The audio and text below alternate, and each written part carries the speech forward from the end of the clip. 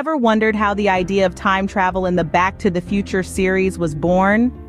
Well, let's delve into the creation of one of the most iconic symbols of cinematic time travel, the DeLorean time machine. The very concept of the DeLorean time machine is as intriguing as the film itself. But did you know that this flashy sports car wasn't the first choice for time travel in the series? The creators, Robert Zemeckis and Bob Gale, had initially dreamt up a refrigerator as the time machine. Picture that for a moment. Marty McFly, instead of jumping into a sleek automobile, climbing into a fridge to zip through time. So why was the idea of a refrigerator abandoned?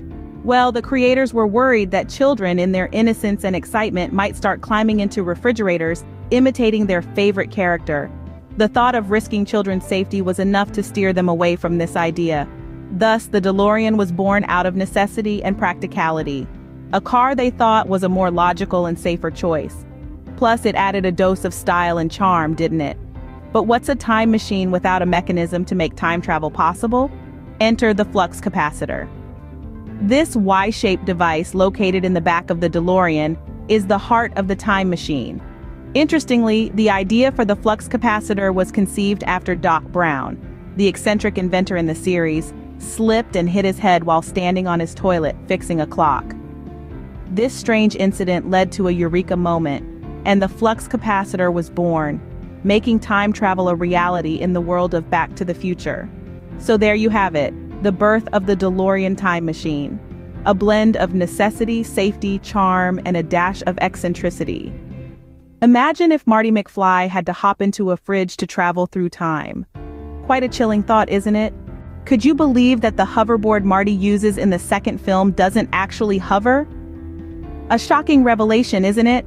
But the magic of cinema makes the impossible possible, and this is no exception. Let's delve into the creation of the iconic hoverboard scene. The filmmakers used a concoction of innovative techniques to make us believe that Marty McFly was indeed floating on a futuristic skateboard. The hoverboard was actually attached to wires and cranes, which were later digitally removed in post-production. This created the illusion of a floating skateboard, and the result was nothing short of spectacular. The hoverboard scene was so convincingly done that it sparked a wave of excitement and curiosity among viewers. People were in awe of the technology and couldn't help but wonder if hoverboards were the next big thing in personal transportation. This fascination led to a frenzy of rumors and speculations. One such rumor that caught the public's imagination was the conspiracy theory about real hoverboards being suppressed by the government. It was suggested that the government had access to this technology but was withholding it from the public due to safety concerns. As far-fetched as it sounds, this theory added another layer of intrigue to the hoverboard phenomenon. The hoverboard scene transcended the boundaries of the silver screen and became a cultural phenomenon. It represented the boundless possibilities of the future and inspired many to dream big. And while the hoverboard was just a product of movie magic back then, it has since become a reality. Today we have self-balancing scooters commonly referred to as hoverboards. Although they may not exactly match the floating capabilities of Marty's hoverboard, they're a testament to how far we've come in terms of technology and innovation. And who knows? Maybe one day we'll see hoverboards that truly defy gravity, just like in the movie. Until then, we can only dream and keep pushing the boundaries of what's possible. Hoverboards may not have been real in the 80s, but they're certainly a reality today. Did you know that Michael J. Fox wasn't the first choice for Marty McFly? Yes, you heard that right. The time-traveling guitar-strumming teenager that we all know and love was almost portrayed by a completely different actor. Enter Eric Stoltz, a young up-and-comer who was initially cast in the iconic role. The casting process for Back to the Future was far from straightforward. Directors were looking for someone who could bring a certain charm and charisma to the character of Marty McFly. After a long search, they settled on Stoltz, believing he had what it took to bring Marty to life. However, as they say, the best-laid plans often go awry. After 5 weeks of shooting, it became clear that something wasn't clicking. Despite Stoltz's undeniable talent, the directors felt that his interpretation of the character was too serious, lacking the lighthearted and comedic touch that the script demanded. So a difficult decision was made. Eric Stoltz was replaced, and the search for the perfect Marty McFly began anew. This is where Michael J. Fox enters the picture. Known for his role in the hit TV show Family Ties, Fox had initially been the director's first choice. However, due to scheduling conflicts with the show, he had been unable to commit.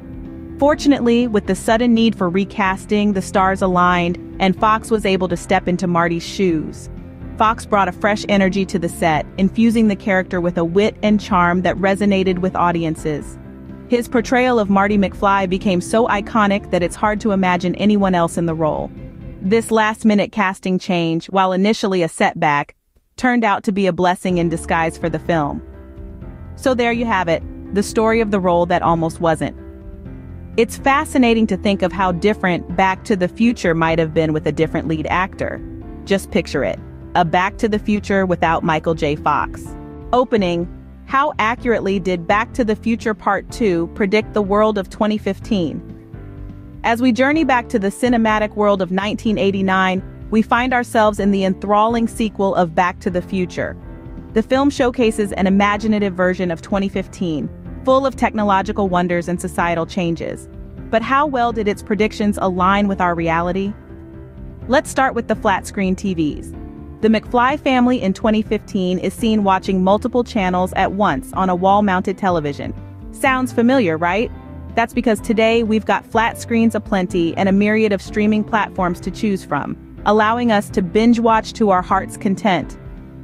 Next, we have the concept of video conferencing. In the movie, Marty McFly uses this technology for a work call, something that would have seemed quite futuristic in the late 80s. Fast forward to the present day, video conferencing is a staple in our daily lives, thanks to platforms like Zoom and Skype. Now, let's talk about a prediction that was a delightful surprise. In Back to the Future Part 2, a holographic newsflash announces that the Chicago Cubs won the World Series. Interestingly, in the real world, the Cubs did win the World Series in 2016, just a year off from the movie's prediction. Not bad for a film that was made over 3 decades ago. However, it's worth noting that not all predictions hit the mark. For instance, we're yet to see flying cars zipping around in our skies, and we still have to manually lace up our footwear. Yes, Nike did release a limited edition self-lacing shoe as a nod to the film, but they're not quite the everyday norm we were hoping for. So while Back to the Future Part 2 didn't get everything right, it did a pretty impressive job of envisioning some aspects of the future. It serves as a testament to the power of imagination and the unpredictability of technological advancements. Closing. We're still waiting on those self-tying shoes though? So what are the most surprising facts we've discussed today about the Back to the Future series? Well, let's start with the original concept of the time machine. Can you believe it was originally supposed to be a refrigerator? Yes, a refrigerator.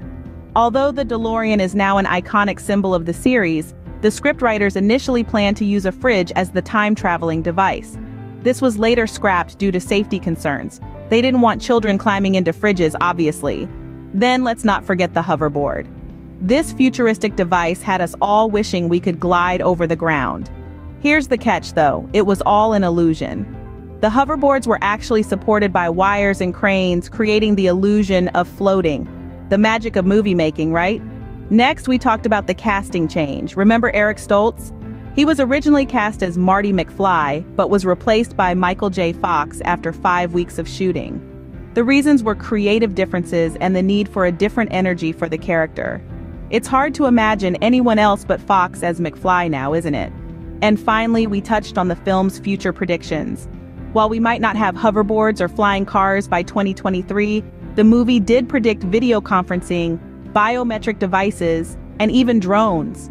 It's fascinating how a film made in the 80s could foresee some of the technological advancements we have today. So there you have it, a quick recap of some of the most surprising facts about the Back to the Future series. From the original refrigerator time machine concept to the illusion of the hoverboard, the casting change from Stoltz to Fox, and the film's future predictions, we've journeyed through some intriguing aspects of this beloved trilogy. It's clear that Back to the Future is more than just a movie series, it's a fascinating